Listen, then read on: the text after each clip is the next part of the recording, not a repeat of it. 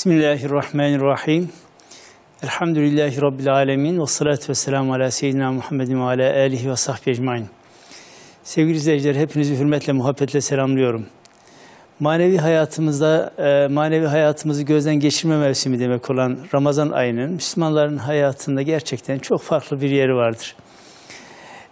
Bu farklı konumun temel sebebi bu mübarek ayın Kur'an-ı Kerim'in nazil oluşunun yıl dönümü olması ve bu sebeple oruçla taşlandırılmış bulunmasından kaynaklanmaktadır. Ramazan ayı Kur'an-ı Kerim'in nüzulünün yıl dönümü demektir. İnsanlığa kıyamete kadar yol göstermek üzere gönderilmiş bulunan Kur'an-ı Kerim, malumunuz Ramazan ayında indirilmiştir. Kur'an-ı Kerim'de bu husus şöyle ifade buyurulmaktadır. Eyyâmen ma'dûdât, o sayılı günler olarak geçiyor Ramazan Kur'an-ı Kerim'de. O sayılı günler insanlar için bir hidayet rehberi, doğru yolun ve hak ile batılın birbirinden ayrılmasının apaçık delilleri olarak Kur'an'ın kendisinde indirildiği Ramazan ayıdır. Bakara suresinin 185. ayet-i kerimesi sevgili izleyiciler. İşte 12 aylık zaman dilimi içerisinde Ramazan ayını diğer aylardan üstün kılan ve ona ayrı bir anlam yükleyen bu özelliktir. Kur'an-ı Kerim'in Ramazan ayında indirilmiş bulunması. Yani Ramazan'ın Kur'an'ın indirildiği ay olması ona bir ayrıcalık katmış ve böylece oruçla taşlandırılmıştır. Bunun için Ramazan ayı fazilet bakımından diğer aylardan üstün tutulmaktadır İslam dininde. Kur'an'ın indirildiği ay oluşu, diğer bir ifadeyle İslam davetinin başlangıcının yıl dönümü olması münasebetiyle Ramazan ayının Müslümanın hayatında gerçekten çok önemli bir yeri vardır. Kur'an-ı Kerim'de bu mübarek aydan başka özellikle övgüyle ismi açıkça Kur'an-ı Kerim'de yer almış bir başka ay bulunmamaktadır.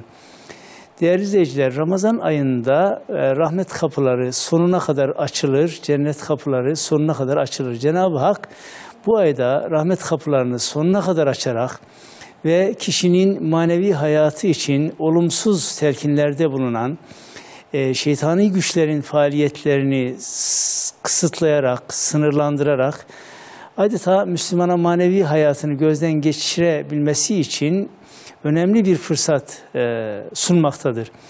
Bir hadis-i şerifte mealen şöyle buyurulmaktadır değerli izleyiciler. Ramazan geldiği zaman cennet kapıları sonuna kadar açılır, cehennem kapıları kapatılır ve şeytanlar zincire vurulur, bağlanır. Bu hadis-i şerifte geçen cennet kapılarının açılması, cehennem kapılarının kapanması ve şeytanların zincire vurulması ifadelerinin zahiri anlamlarından daha ziyade mecazi anlamları üzerinde durmak gerekmektedir. Çünkü mecazi anlam burada ön plana çıkıyor. Buna göre hadis-i şerif Ramazan'da Cenab-ı Hakk'ın af ve mağfiretinin çokluğunu, işlenen güzel amellere ve hayırlara bol sevap ihsan edeceğini, şeytani güçlerin saptırma ve ihvalarının kısıtlanacağını ifade etmektedir hadis-i şerif. İşlenen salih ameller, yapılan ibadet ve taatlar ve hayırlı faaliyetler öylesine yaygınlaşır ki bu ayda bu tablonun ortaya çıkardığı rahmet ortamında şeytani güçlerin faaliyetlerinde önemli bir daralma meydana gelmiş olur. Hadis-i şerifin bir diğer rivayetinde cennet kapıları açılır ifadesi yerine rahmet kapıları açılır ifadesinin kullanılması hadis-i şerifte mecazi anlamın ön planda olduğuna delil teşkil etmektedir değerli izleyiciler. İşte bu rahmet ortamıyla Ramazan ayı Müslümanların dini hayatı açısından önemli bir yoğunlaşmayı beraberinde getirmektedir. Bu yoğunluk içerisinde yapılan ibadetler, oruç, teravih ve taatlar, zikir, infak ve Allah'ın bol rahmetiyle ve sevabıyla karşılık gören nice ameller müminin hayatında önemli bir yer tutar. Çünkü Allah güzel ameller işleyenlerin mükafatlarını asla zayi etmez, bir ayet-i kerimede de ifade buyurulduğu üzere. Böylece işlenen bu ameller cenneti kazanmaya ve cehennemden uzaklaşmaya ve şeytanın faaliyetlerinin etkisinden kurtulmaya önemli bir vesile teşkil eder. Sonuçta günahlardan sıyrılmak, geçmişte işlenen olumsuz amellerin ağır yükünden kurtulmak, Allah'a yaklaşmak, salih amellerin zevkine ermek, böylece iyi bir insan ve iyi bir Müslüman olabilmek için ruhu arındırma imkanı elde etmiş olur mümin. İşte Ramazan ayı bunun için önemli bir fırsattır ve Müslüman açısından gerçekten tam bir rahmet iklimidir. Oruç, Kur'an tilaveti, teravih, zikir, infak, hasılı işte bütün bunlar şeytani güçleri hayal kırıklığına uğratmaya ve faaliyetlerini boşa çıkarmaya yeten davranışlardır. Müslümanların bu hayırlı faaliyetleri sayesinde Ramazan ayında kötülüklerde önemli bir azalma ve daralma meydana gelir. Hazreti Peygamber'in Ramazan'ı iyi değerlendirme hususundaki teşvikleri bizleri Ramazan ayı değerlendirmeye teşvik ediyor. Rahmet ayından olabildiğince yararlanabilmeleri için Müslümanların ve Ramazan'ın bu geniş rahmet ortamından uzak kalmamaları için Hazreti Peygamber müminleri bu rahmet mevsimini iyi değerlendirmek üzere daima teşvik etmiştir. Ebu Hureyre radıyallahu anh şöyle anlatmaktadır. Resulullah sallallahu aleyhi ve sellem zorunlu bir dini görev olarak yüklemeksizin Müslümanları Ramazan gecelerini ibadetle değerlendirmeye, ihya etmeye teşvik eder ve şöyle derdi. İman ederek, inanarak ve Allah'ın rızasını gözetip karşılığını umarak oruç tutan kimsenin geçmiş günahları bağışlanır. Bir minadi şöyle nida edermiş Ramazan gelince, hadis-i şerif, hadis-i kutsi'de ifade buyurulduğuna göre, ey hayır isteyen gel, ey şer isteyen kendini şerden alıkoy, Allah'ın azaptan kurtaracağı kişiler var, onlardan birisi ol diye seslenir ve bu her gece aynı şekilde tekrarlanır, tekrarlandığı ifade edilmektedir hadis-i kutsi'de. Bu hadiste daha ziyade mecazi yönüyle belki değerlendirmek daha anlamlı olacaktır. Çünkü Ramazan ayında öylesine bir rahmet ve bağışlanma ortamı mevcuttur ki bu ortam insanı daima günahların karanlığından kurtuluşa ve iyiliklerle bezenmeye sevk etmektedir, ona çağırmaktadır. Ey hayır arayan, hayırlı iş yapmaya koş. İşte sana hayır yapacak mevsim dilimi. Zira bu vakitte az bir amel sebebiyle sana çok mükafat verilecektir. Manevi hayatını gözden geçirme fırsatı vardır. Kendini toparlama, iyi bir mümin olma fırsatıyla karşı karşıyasın. Ey batıl peşinde koşan kişi, sen de bu işten vazgeç, kendini tut. Zira şu anlar öyle zamanlardır ki bu zamanlar tövbe kabul edilir. Samimi tövbeler geri çevrilmez şeklinde süren bir çağrıdır bu. Dolayısıyla Ramazan'ın bu çağrısına kulak vermek gerekiyor. Müminin iman, amel ve ibadet bütünlüğü içerisinde hayatını gözden geçirmesi, iyi bir mümin ve iyi bir insan olabilmek için Ramazan'ın bu çağrısına kulak vermesi büyük önem arz etmektedir. Hazreti Peygamber Ramazan ayını bu bakımdan gerçekten çok yoğun bir şekilde değerlendirmişlerdir. Resulullah sallallahu aleyhi ve sellem genellikle Ramazan-ı Şerif'i yoğun ibadetle ihya etmişler. Geceleri bazen cemaatle, bazen kendi başına teravih namazını kılmışlardır. Bugün teravih namazı olarak kıldığımız namazı. Aynı şekilde Ramazan gecelerinde ev halkını, hane halkını da uyandırarak ibadete hep teşvik etmişlerdir. Bu bakımdan biz de Peygamber Efendimiz sallallahu aleyhi ve sellemi örnek alarak hem kendimiz Ramazan'da ibadete yoğunlaşmalıyız hem de aile efradımızı, çocuklarımızı, eşimizi ibadete teşvik etmeliyiz. Çünkü Ramazan mevsimi son derece bereketli, verimli, manevi açıdan insanın kendisini toparlayabileceği çok önemli bir zaman dilimidir. Bu bereketli zaman diliminin rahmetinden, bereketinden ne kendimizi ne de çocuklarımızı mahrum etmemeliyiz sevgili izleyiciler. Resulullah sallallahu aleyhi ve sellem Ramazan'ın son 10 gününü genellikle mescitte itikaf ile geçirmişlerdir. Dolayısıyla bu da güçlü sünnetlerden birisi olmuştur. Ramazan bu bakımdan hem itikaf açısından da önemli bir fırsattır.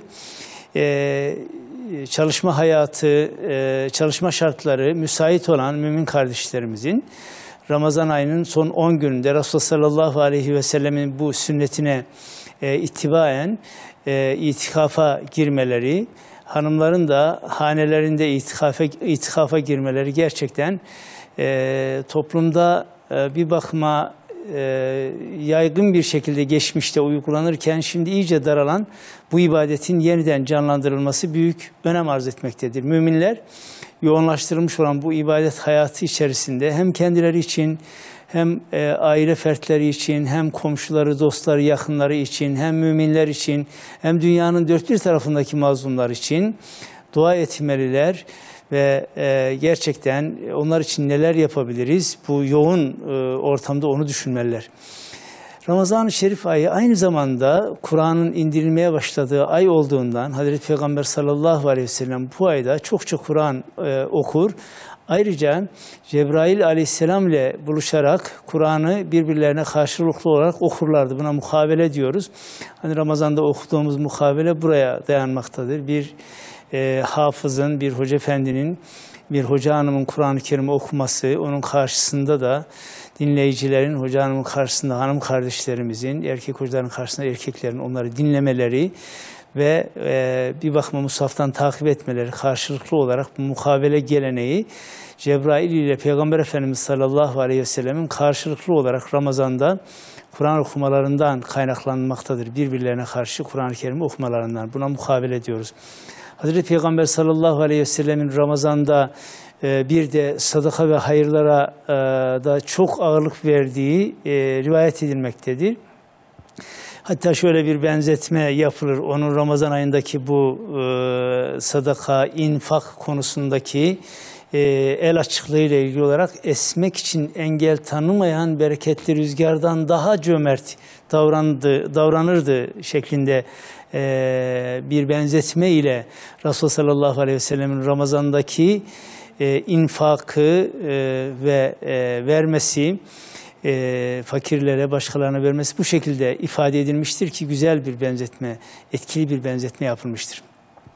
Bu bakımdan sevgili izleyiciler, Ramazan Hazreti Peygamber sallallahu aleyhi ve sellemin her türlü ibadeti çokça yaptığı ve çok iyi değerlendirdiği bir ay olmuştur hep. Onun için müminler olarak bizler de Ramazan ayını vesile yaparak ruhumuzu adeta bir gözden geçirme, yenileme, kendimizi, manevi dünyamızı yenilemek için bu bereketli zaman dilimini bir fırsat olarak değerlendirmeliyiz. Böyle bir mevsimi iyi değerlendirerek ve Ramazan ayında bize yöneltilen arınma ve istikamet kazanma çağrısına kulak vererek, hani az önce ifade etmiştim bir hadis-i kutsi'den, böyle bir çağrı vardı. Bu çağrıya kulak vererek manevi hayatımızı iyi bir gözden geçirmeliyiz sevgili izleyiciler. Tıpkı vücudumuzun hani zaman zaman topyekün bir muayeneden geçirilmesi gibi manevi dünyamızda adeta bir bakımdan geçirmeliyiz baştan sona. Ruhumuzu İslam'ın güzellikleriyle ne derece süsleyebildik? Bir Müslüman olarak İslam'ı ne derece özümseyebildik? İslam ahlakını ne kadar hayatımıza geçirebildik? Hayatımızda İslam'ın ne kadar yeri var? Muamelelerimizde, insanlarla ilişkilerimizde, sosyal çevremizle ilişkilerimizde, doğal çevremizle ilişkilerimizde, Allah'ın bize emanet etmiş olduğu doğaya ve çevreye karşı tutum ve davranışlarımızda, diğer insanlara karşı, akrabalarımıza, dostlarımıza karşı vazifelerimizde, ailemiz ve çocuklarımız için üzerimize düşen görevleri ne derece yapabildik? Ahiret yolculuğu için ne kadar hazırlıklıyız? Söz gelimi bugün Cenab-ı Hak emanetini almış olsa onun huzuruna giderken hazırlıklı olarak çıkabilecek miyiz? Hazır mıyız onun huzuruna gitmeye? Durumumuzu dünyanın dört bir tarafındaki mazlumlar için ne yapabildik? En azından dualarımızla onların yanında olabildik mi söz gelimi? Bugüne kadar bir insan ve bir Müslüman olarak ne gibi hayırlı işler yapabildik? İşte bu tür sorular sorarak kendimize bir nefis muhasebesi yapmalıyız Ramazan-ı Şerif münasebetiyle. Eksikliklerimizi, kusurlarımızı ve açıklarımızı Ramazan ayı vesilesiyle tamir etmeye ve düzeltmeye çalışmalıyız. Ruhumuzun adeta yıllık bir revizyonunu yapmalıyız bir mütefekkirimizin ifadesiyle. Ramazan'ın bir rahmet ve mağfiret mevsimi olmasından yararlanarak bu ayda yoğunlaşan ibadet hayatının desteğiyle namaz, oruç, zekat, teravih, infak, sadaka, sadaka-i fıtır gibi yani bir sürü hayırlı ibadeti ve ameli Cenab-ı Hak bize meşru kılmıştır. Bunlarla ruhumuzu arındırabilmenin yollarını aramalıyız. Bunun üzerine yoğunlaşmak suretiyle adeta Ramazan'ın bize sunmuş olduğu bu arınma programını elimizden geldiğince yoğun bir şekilde uygulamak için çaba sarf etmeliyiz. Bize sunulan bu program içerisinde, Ramazan'ın arınma programı içerisinde mesela dünya hayatının meşgalleri içinde insan malumunuz kimi zaman nefsinin dürtülerine boyun eğerek günahlara dalabilmektedir. Önemli olan hatayı fark ettikten sonra hatada ısrar etmemektir. Cenab-ı Hakk'a yönelerek tövbe edip bağışlanma dilemektir. Samimi bir şekilde yapılan tövbeleri Cenab-ı Hak geri çevirmez. Günahın peşinden yapılacak işten bir istiğfar ve tövbe günahın bağışlanmasına vesile olur. Bunun yanında Yüce Allah kulun hatasından dönmesi, bağışlanması ve kendisine yönelmesi için birçok fırsatlar da tanımıştır kula. Cenab-ı Hak kulun böyle hatada devam edip gitmesinden hoşnut olmaz. İşte bu çerçevede Müslüman için adeta günlük olarak ve haftalık olarak ve yıllık olarak bir takım fırsatlar sunmuştur Cenab-ı Hak bize. Mesela bir hadis-i şerifte şöyle buyurulmaktadır. Büyük günahlardan kaçınılması halinde 5 vakit namaz, aralarında işlenen günahları, aynı şekilde cuma, diğer cumaya, Ramazan, diğer Ramazan'a kadar işlenen günahları örter. Bunların bağışlanmasına vesile olur. Müminin bu şekilde daima kendini arındırma imkanı vardır. Allah-u Teala böyle fırsatlar sunmaktadır. Bütün mesele değerli kardeşlerim, samimi ve içten bir arınma tutkusuyla gerekeni yapmaktır. Nefsini tezkiye eden, yani onu kötülüklerden, dinen çirkin sayılan şeylerden, fuhşiyattan, münkerattan, günahlardan ve her türlü isyandan arındırıp temizleyerek benliğine İslami duyarlılık kazandırabilen kimse kurtuluşa ve mutluluğa erecektir. Buna biz tezkiye diyoruz.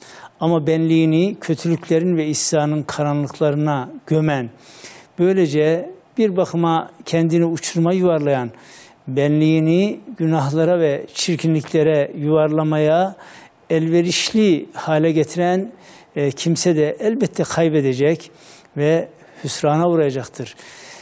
Sevgili izleyiciler, tezkiye, temizlenmek, geliştirmek, feyizlendirip büyütmek, bereketlendirmek ve temize çıkarmak anlamlarına gelmektedir.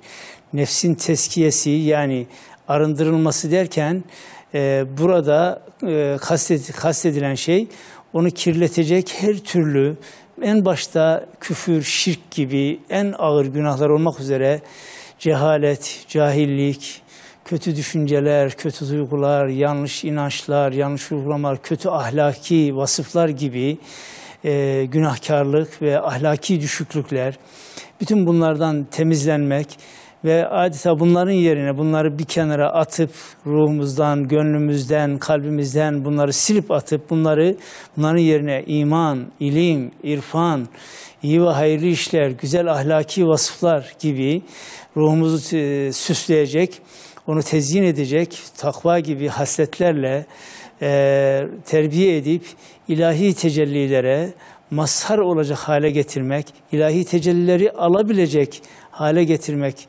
ruhumuzu. İşte tezkiye budur.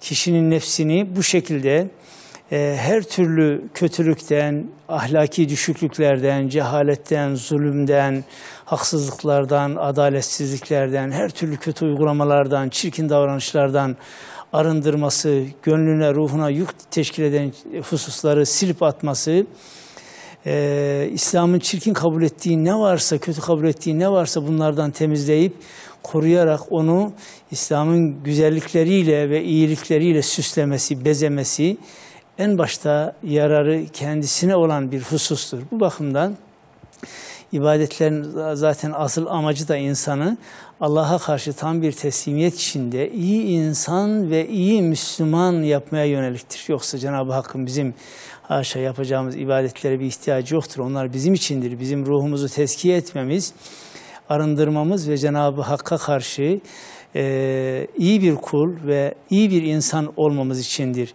En başta kendimizin iyi bir insan olması, çevremize ve diğer mahlukata karşı iyi bir insan olmamız içindir. Bundan dolayı bu ibadetler emredilmiştir. Ramazan ayı ibadet yoğunluğuyla ve bir rahmet mevsimi olarak nefsi arındırabilmek için yoğunlaştırılmış bir program uygulamak için son derece elverişli bir zaman dilimidir. Bu bakımdan buraya kadar anlattıklarımızdan da anlaşılacağı üzere ancak bu arınma programından tam sonuç alabilmek için değerli izleyiciler bu programın bir bütün olarak uygulanması gerekmektedir. Orucuyla, namazıyla, teravihiyle, sadaka-i fıtrıyla, her türlü infakıyla, ibadetiyle tam olarak uygulamak gerekir. Bir taraftan eksiklik bulunursa elbette o eksiklik oranında programda yarım kalmış olur. İstenen sonuç alınamaz. Her şeyden önce içten bir tövbe ile kötülüklerden ve günahlardan uzaklaşma iradesini ortaya koymak gerekmektedir.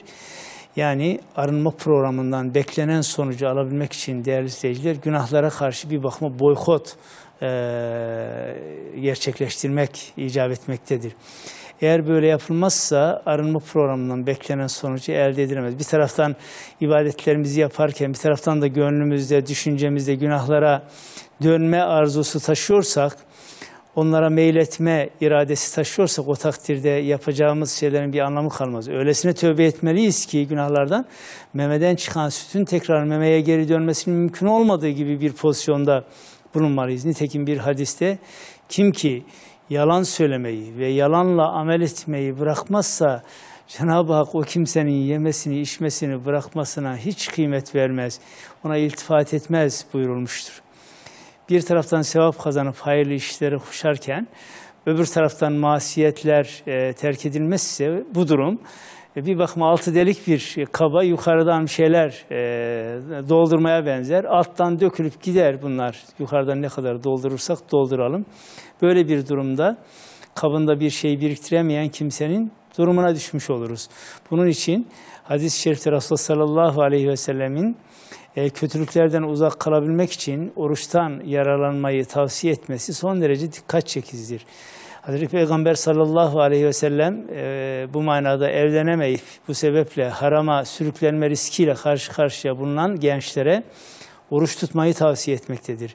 Onun bu tavsiyesi orucun kötülüklerin olumsuz etkilerinden sıyrılabilme çabasında ne kadar yardımcı olacağının da bir delilidir. Şöyle buyuruyor Resulullah sallallahu aleyhi ve sellem, evliliğe gücü yeten evlensin. Çünkü evlilik gözü haramdan korur, çok iyi korur ve iffeti son derece iyi muhafaza eder. Evliliğe gücü yetmeyen de oruç tutsun. Çünkü oruç onun için şehvet kırıcıdır buyurulmaktadır. Bir hadis-i şerifte de oruç kalkan olarak nitelendirilmiştir. Kalkan benzetmesi son derece etkili bir ifadedir. Çünkü kalkan nasıl ki insanın fiziki varlığını ölüm darbelerine karşı korursa, oruç da kişinin manevi varlığını günahlara ve ruhunu kirletecek unsurlara karşı öylece korumaktadır. Peki Ramazan-ı Şerif'te bize din mübin İslam'ın sunmuş olduğu bu arınma programını uygulayarak nefsini tezkiye edebilen, arındırabilen insan neler kazanacaktır? Bir de isterseniz bu kazanımlarla ilgili bir iki hususa temas edelim.